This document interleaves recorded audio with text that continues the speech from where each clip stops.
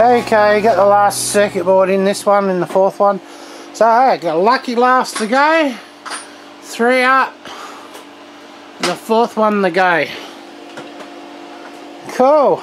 Getting there slowly. And then I've got to work out how to plug them all in together and run them as one inverter.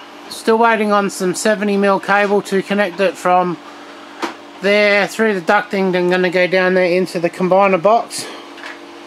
And yeah, getting there slowly.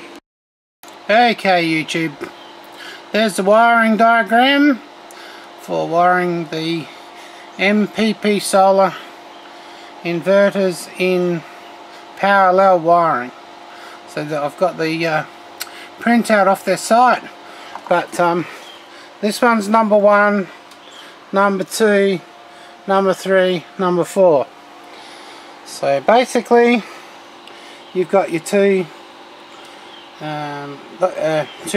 grey cables, and they go through, and then you got your 2 red and black, and basically they just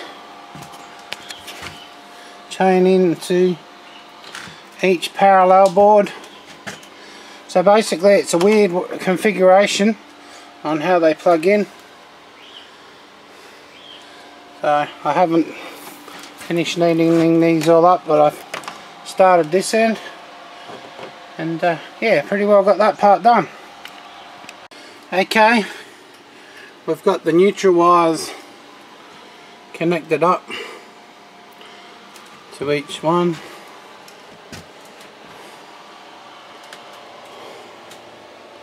Just the positive ones to go down to the bus bar box. Yeah, he's got all the circuit breakers wired to the inverters. Bit of a tight squeeze in there now. Got them all on the positive bus bar. Just got to do the negative ones to the negative bus bar. Whew, that took a little bit of effort. But yeah, it's got a bit of resistance to close. Oh, I can get it shut. There's all the disconnect safety switches on the 48 volts. In the middle of wiring up the new inverters. So yeah, okay, just tidying up the DC wires. We've got them running into the side of the DC box. And I've got 4 extra breakers there. G'day YouTube, Maisie here.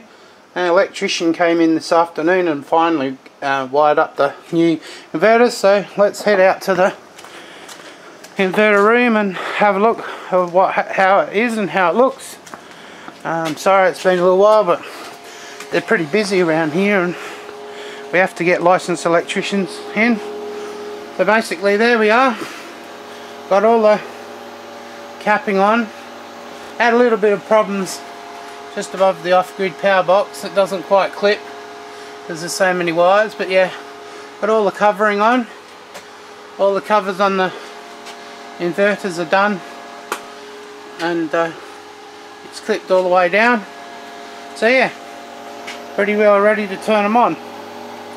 Alright YouTube, I'm going to upload this video of the inverters already wired up ready for turning on and filling in my YouTubes. Maisie out.